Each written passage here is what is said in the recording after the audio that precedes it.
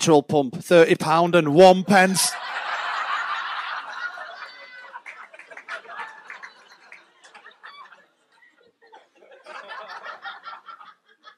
Day fucking ruined. Got any fans of rugby union in? Very confident as well. Hey, no, there's nothing wrong with it. Don't take piss out of him. What's your name, pal? Say again, please. Dale. Of course it fucking is. This one's for you, Dale. This is a song called Rugby Union.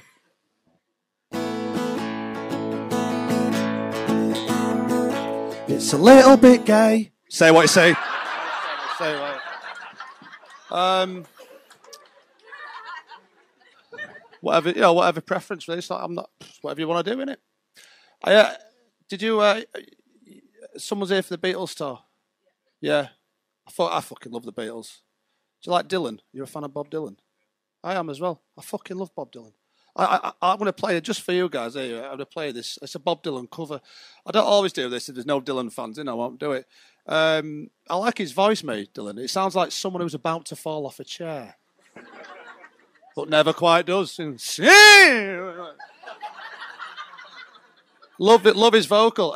He wrote this song in 1969, just before he went electric, but it was never released on an album.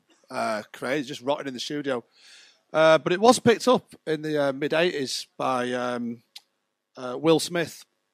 I'm giving a little bit of a revamp, but I'm going to play the original version now. This is a beautiful song. I hope you enjoy it. It's called The Fresh Prince of Bob Dylan.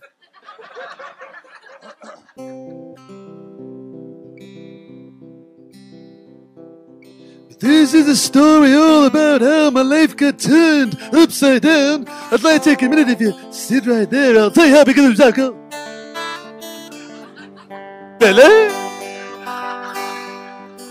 Well, in West Philadelphia, born and raised on the playground was where I spent most of my days.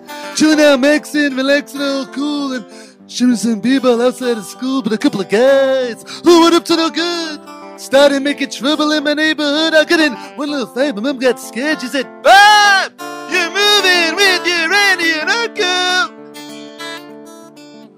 to Bel-Air." Put up to the house about 7 or 8, and I said to the cabbie, "Yeah, I'll smell you later." I looked at my kingdom. I was finally there to sit on my throne. There's the Prince of... No. Bel-Air.